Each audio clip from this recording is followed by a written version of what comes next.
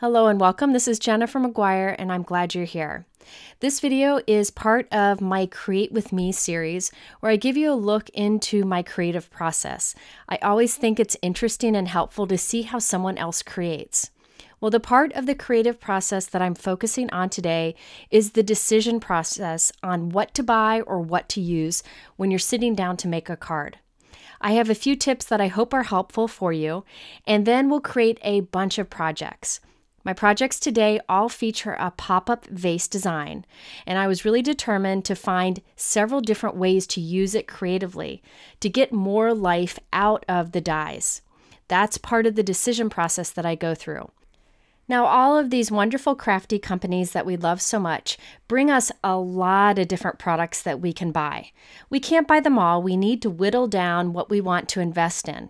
When I'm trying to decide what I'm going to buy or use, I want to make sure I can answer one of three questions.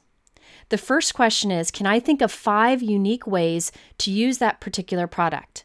So can I stretch it and get 5 unique projects out of it? This is actually what we'll focus mostly on today, and the question I usually answer when I am considering buying a new product.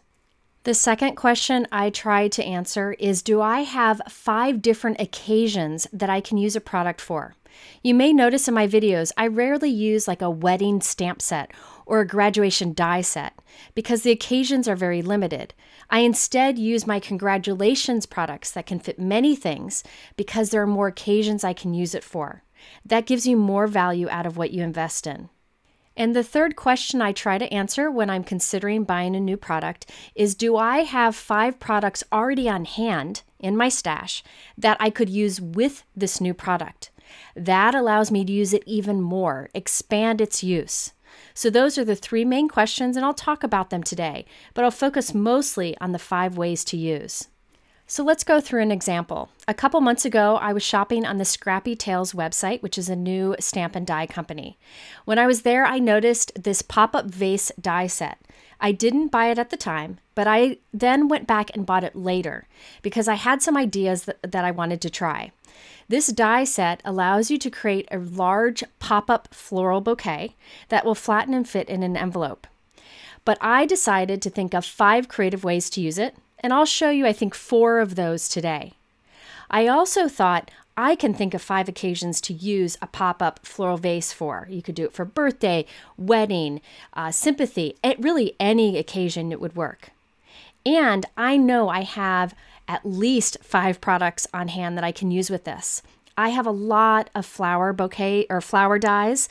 I have a lot of butterfly dies, and they can all be used with this. And you'll see some of those today. Now, this is an interactive die set, which usually can only be used one way, but for a lot of occasions and with a lot of products you already have. But I'm going to stretch this and use it in 5 ways. That is my favorite part of the creative process, looking for different techniques or ways to use something.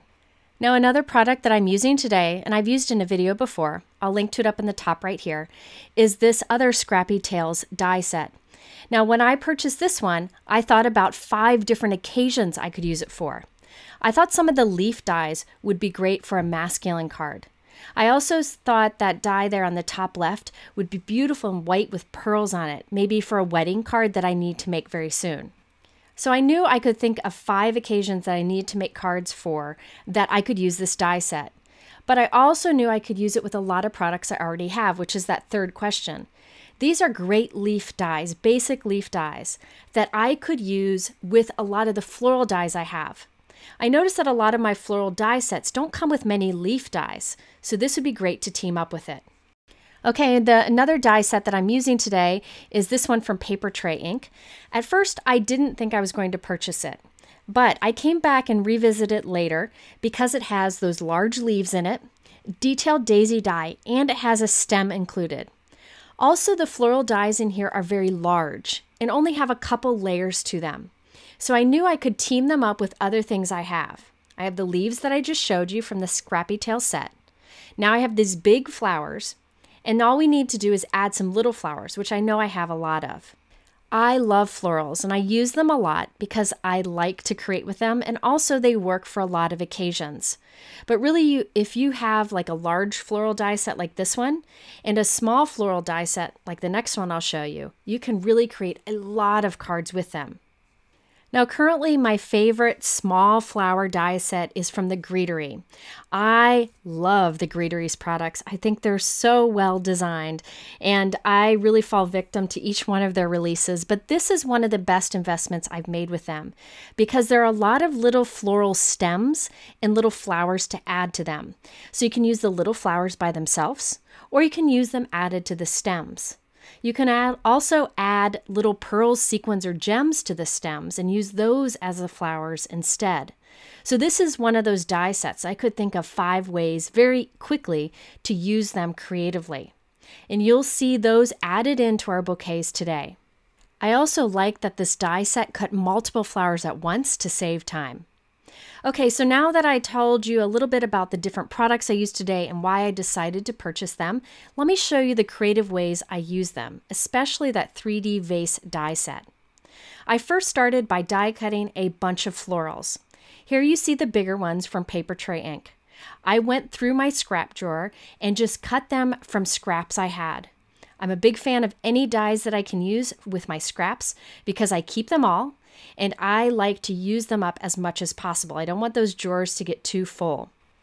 That's one of the ways I know to stop and use what I have more. If my drawers are getting a little too stuffed up, I use what I have and I use those scraps and I create a bunch of die cut cards like I'm doing today. Now the glue that I'm using to put all these layers together is Gina K Connect Liquid Adhesive. I've tried many and this is definitely my favorite. Sometimes I'll put a little bit of glue on something and then go and add more once the card is finished, but I found a little bit is all you need to put these pieces together. Now on each of these flowers I'm adding a stem, which is from that Paper Tray Ink die set. That's one of the reasons I purchased that particular die set. It has a stem that I can use on these flowers and flowers from other die sets that I have. Now these flower stems will stand up in our vase, so I will glue 2 stems together to make them stronger. I feel like that really helps it be more stable and it doesn't let it flop over when the recipient takes the vase out of the card. At this point I decided I needed more stems and also more tall leaves. So I dug through my stash and I found the Altenew Snowdrops die set. This has some unique snowdrop flowers, but I'm not using those. I'm just using the stems and the leaves. So you can, create a card and say you're doing something with balloons. And you're creating with the balloons, but you decide you want some different shaped balloons. Go through your stash and see if you have some stars that go with it or some circle dies that you can turn into balloons. That way you can add more to your cards, as I'm adding more leaves to this bouquet. So at this point, I'm just creating a bunch of flowers, a bunch of leaves that I can have ready to make multiple pop-up vase cards today. And again, I did double up the stems, as you can see me doing here, just so they were stronger and so the flowers would stand up when the vase pops up. Let me show you a comparison. This one on the left here with the red flower, it stands up nice. Here's one that only has 1 stem thick, and you'll see it's kind of floppy, the orange flower, so I'll need to add one to that. Now let's look at the floral pop-up die set. You'll just need the 2 main dies on the bottom right. The others are just decorative. So let's start with the 2 main dies only. For the large die, you'll cut 2 pieces. Those are the white ones that you see. These have score lines that are created when you die cut them, and you just fold along the score lines. Super easy to do. I do recommend a heavyweight cardstock for this. I think it just gives you better results, but any color would work for it. I wouldn't recommend a pattern paper because it would be a lot lighter weight. You could instead decorate with the decorative dies included in the set, and that helps to build up the stability. You also need 4 of this long rectangle here. Once again, the die creates the little score lines for you, and you'll have 4 that are all identical. So 2 of the larger, 4 of the smaller. This is what you need to make the pop-up die as it's intended, which is a large floral pop-up vase. Next, you'll need a strong adhesive. You could use a strong liquid adhesive, but I like a double-sided tape for this. And I'm putting a piece along the small flap on both of the large white pieces. So you can see there are 4 large flaps and then the small flap here at the top. I put the adhesive on that, and then we can connect these two pieces together. So watch, I'll take the adhesive of a small flap and put it right up against the other end of the other white piece, and then the adhesive on the small flap of the other piece and attach it to the other. So basically you're just creating a circle here. This will be the vase of your card, which flattens nicely to go into an envelope. Now we need to attach all of these 4 gray pieces inside. Again, you could do whatever color you want. And again, I'm putting double-sided adhesive on the small flaps. This time there are 2 small flaps on each piece. So you can see there's adhesive on those 2 outside flaps. Now I'm going to adhere this inside of our octagon. So I'll match up the crease of this gray piece with one of the creases, any of them, inside of our white octagon. So you can see I glued the flap to the inside of the white octagon. Now I'll take the other flap and adhere it up against the crease that is 2 away. So not the one right next to it, but the one after that. And you'll see I'm putting those creases together.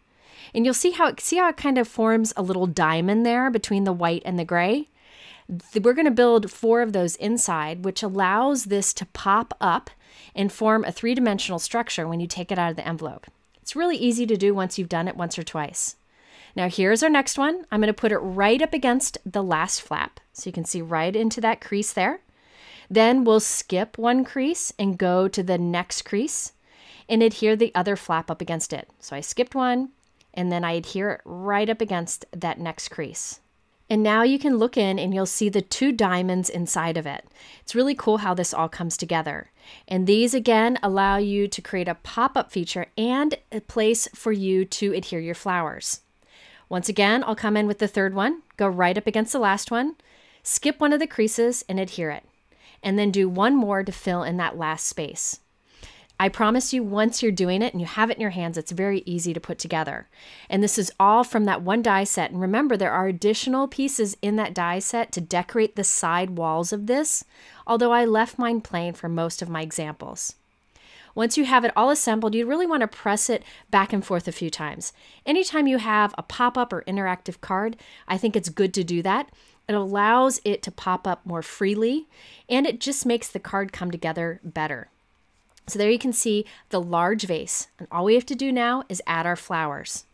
Now I want to be sure that once I add my flowers in, that this will still be able to flatten and fit in a 5x7 envelope. So I have a 5x7 envelope here. I'll link to the ones I like below in my YouTube description. And I will make sure that when I glue these flowers inside, they don't stick out of that envelope area. So I'll start with one of my bigger flowers, my tallest flower first. So this will be kind of a guideline for me. I put strong liquid adhesive on it, Gina K Connect, and I added it to one of those pop-up diamonds on the inside. Now I always add parallel to that now, which you'll see me do. That way it can always flatten nicely and go in the envelope. And I constantly test that, but it's really easy to do. So now I know that's my highest flower because it'll still fit in the envelope, and I can add whatever I want around this. You could add butterflies to it. You could add like Easter eggs in this with a bunny for Easter. You could add leaves in this in the fall, whatever you want. Even balloons would be fun. But I'm always a sucker for flowers, so I am adding a lot of those. And each time I make sure that I can flatten it, it'll still fit in that 5x7 area of the envelope behind it. So every time I'm gluing those flowers parallel. So see how when it's standing up, the orange and the white are parallel. This pink is parallel. You can glue along any of those diamond walls that we added on the inside, as long as it flattens nicely, and the front and the back of the vase. So at the beginning of this video, I told you that I decided to purchase this die set because I could think of 5 creative ways to use it. But before I use it for those creative ways, I use it how it's originally intended, which you see me doing here, to make this large pop-up vase. That helps me to get familiar with the product, and while I'm using it, I can come up with even more ways to use it creatively. So if you get a die set and you really want to stretch it, or a stamp set and you really want to use it in a unique way, use it in something pretty basic first to get your creativity going, and then you can build up to more creative ideas. Now for me, that's the fun part of the creative process, thinking of ways to use it creatively. But for you, it might be thinking of creative occasions to use it for. So maybe you considered this die set and you thought, oh, I could use it for a wedding card, a sympathy card for my Aunt Jane, a birthday card for my sister. That can be a way to be more creative too. Or you can think of different products you have to go with it. So you could think, I have some birthday balloons that could come out of this. I have some pine little boughs and ornaments that could come out of this. And I have some flowers. Just think of multiple ways you can use this, answering one of the 3 questions I showed you earlier in this video. Okay, so now I've put a bunch of flowers in there, and you can see they're all facing in the same direction. If you want some facing backwards too, you can. I don't really care what the back looks like. I really only care about the front, but you could definitely put more on the back if you want to. Now I'm coming in with some leaves and just gluing them behind some of the flowers so there's some greenery sticking out. So I start with the biggest flowers first and then start working my way down to the leaves and the smaller flowers. I'm pretty impatient, so I use my liquid adhesive and push it there and hope it stays put for a while. But you could also use some self-closing tweezers to hold something in place while you're gluing it and while it dries, which you'll see me do later. I originally thought I would add some smaller flowers into this, but I decided I didn't need it. It was full enough with the larger ones. But I needed something on the front of the vase. So I dug through my stash and I found this Greetery Put a Bow on It stamp set. I actually bought this stamp set to save to use for the holidays. I thought it would look nice on the bottom of a wreath. But look how great it is on the front of my vase. When I saw this vase in the shopping online, I remembered this bow stamp and die set, and I thought it would go well together. So that's answering that question. Do I have 5 products on hand that I can use with the vase? This is one of them. I also wanted to add a word die along the bottom of that bow. So I dug through my stash and I found this much older Simon Says stamp, Hey Love die. I really like to incorporate older sentiments that I have on hand with newer products. It allows me to get more use out of those products that I haven't used in a while, such as this word die. And then finally, I thought it'd be fun to add a butterfly inside of that bouquet. I'm a big fan of butterflies, and I liked these from Scrappy Tales because they have the solid butterfly and then the detail you can layer on it. Be great for some stained glass effects or with glitter. But for today, I just took one of the butterflies and added it right into our floral bouquet right there at the top. Now you can see the bouquet flattens nicely to go inside a 5x7 envelope, but when you take it out, it pops up and you have this dimensional vase with flowers that stands nicely on display. I also added some yellow pearls here and there at the center of the flowers, but not too many. Now, if I were to give this to someone, I could either write a sentiment on the back of the vase or put this inside of a plain white card where I write my sentiment, or I could just tuck something inside, like a little note that they could take out. So there are a few different options on how to add your personal sentiment. But for me, this was so much fun to create. You can see I added some white baby's breath from the Scrappy Tales die set in there, but other than that, I just used those large flowers and leaf dies. And the fun thing about this is the recipient will get an envelope and think a traditional card is inside, but instead it's a fun pop-up vase. All right, let's do another version of this, but this is slightly smaller than the last one.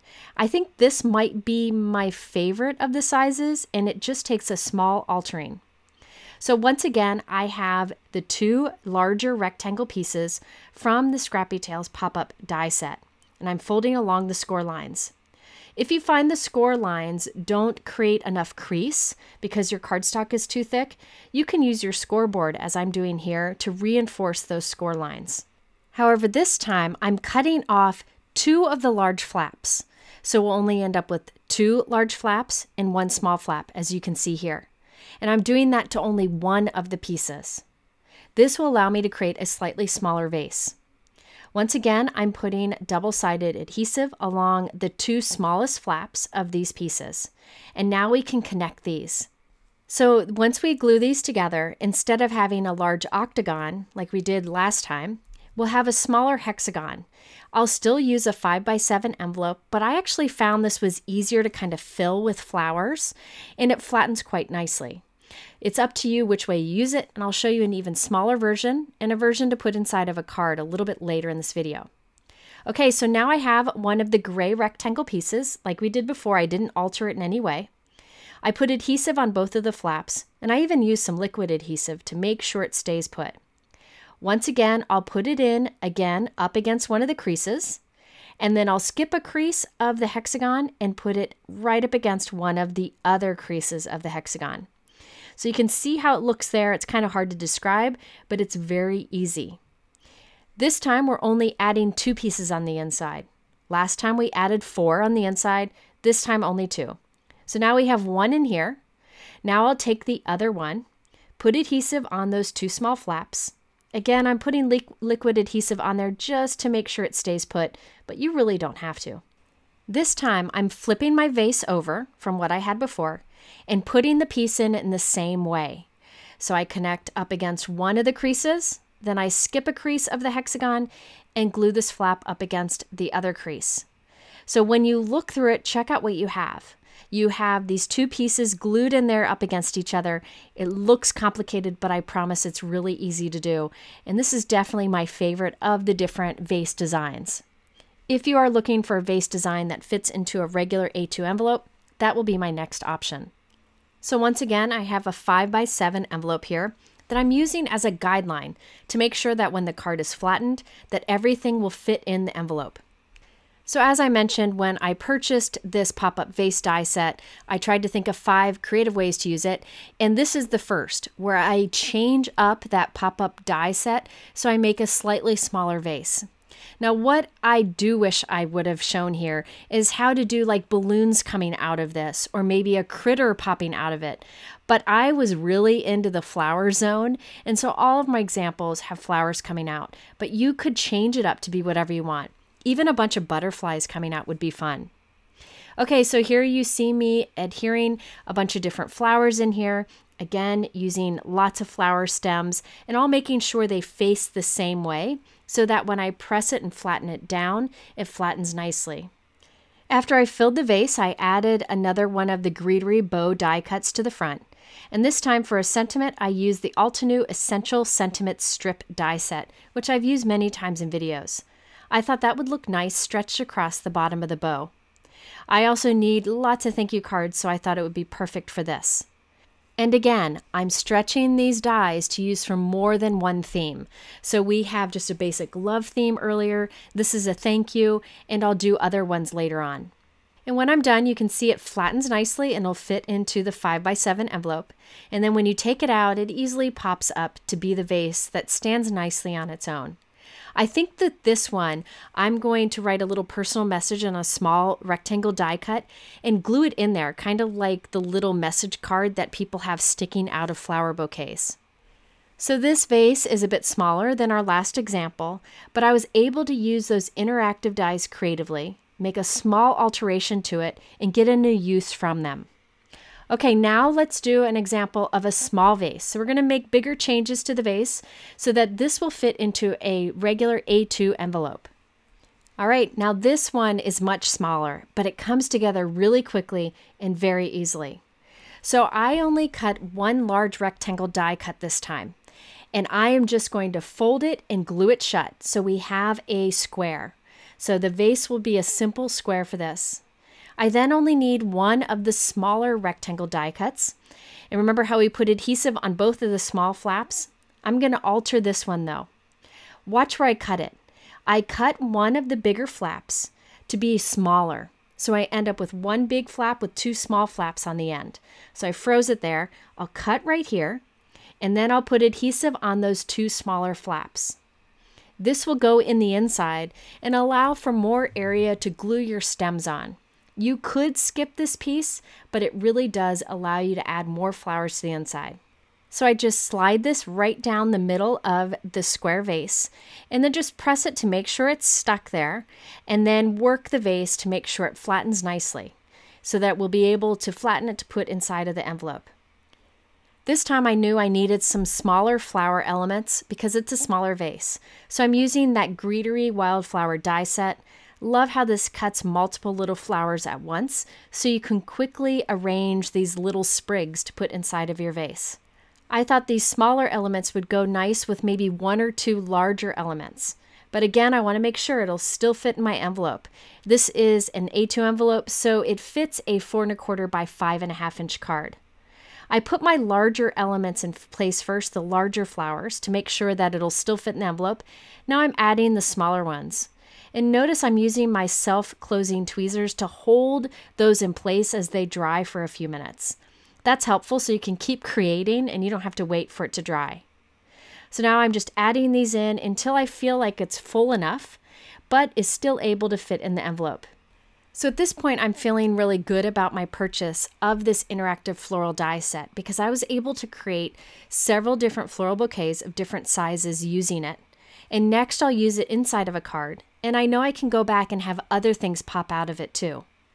So to finish this off, I added a few pearls and then also the Greetery bow and a Birch Press Hello Sugar Script die. It's one that I reach for quite a bit. So this will flatten and fit into a 4 1/4 by 5.5 inch envelope, but it stands nicely on its own. And this time I'll just write a tiny little message on the back here.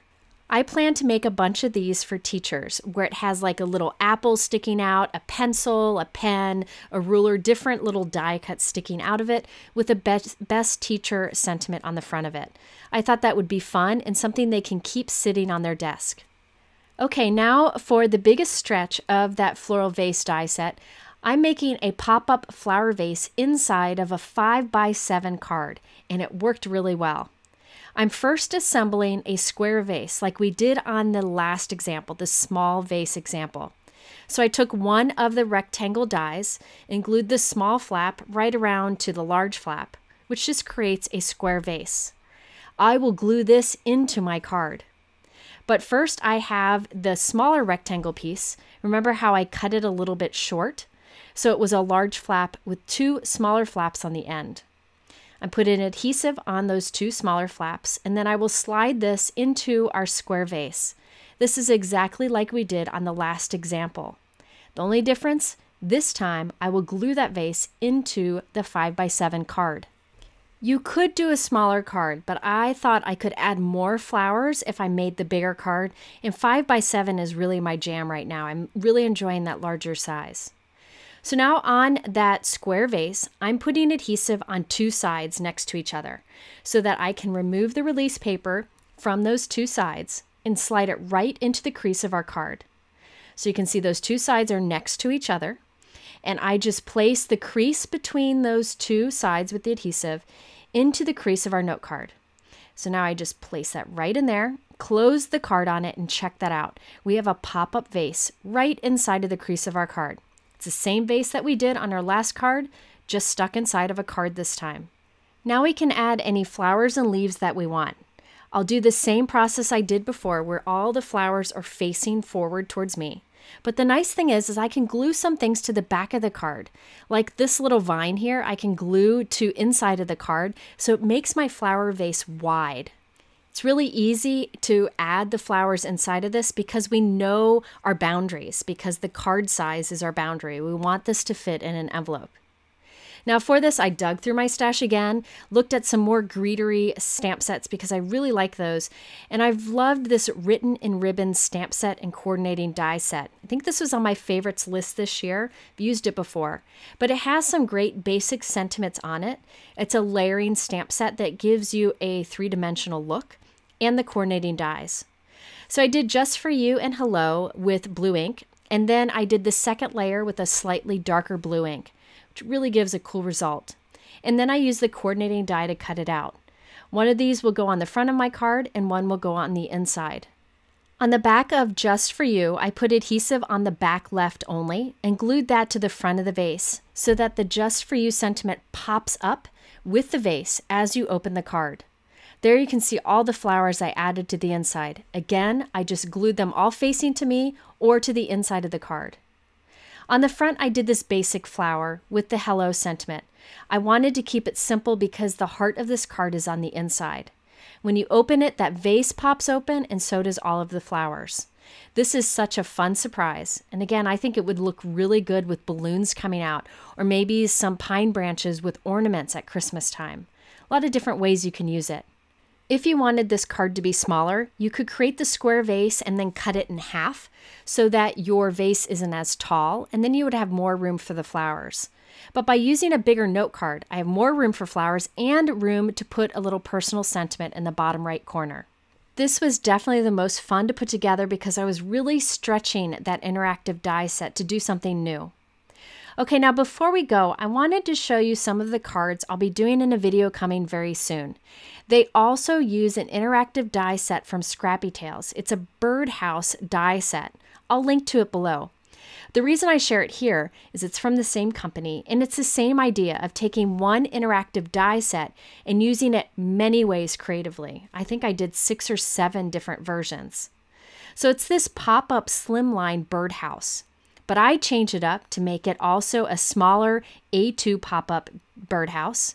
I also changed it so it would be an A7 pop-up birdhouse, and then I did regular folded birdhouse cards too. It's really about taking what you have and stretching it. I also used it with some of the flower dies that you saw me use today, and also with some little birds, which you've seen me use in videos before. So it's answering that question of, do I have 5 products on hand I can use with a new product before I decide to purchase it? Again, I'll link to these birdhouse dies below too.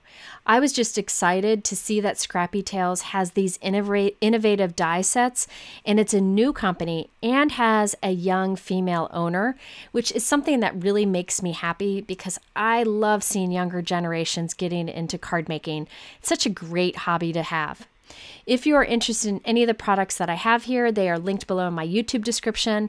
Also, I really hope that kind of looking into how I decide to buy or use something was helpful to you. It helps to kind of really think about things before we just hit that buy it now button. And if you want to learn some more techniques, you can check these videos out in the center. I thank you for watching. I hope you have a great day, and we'll see you soon.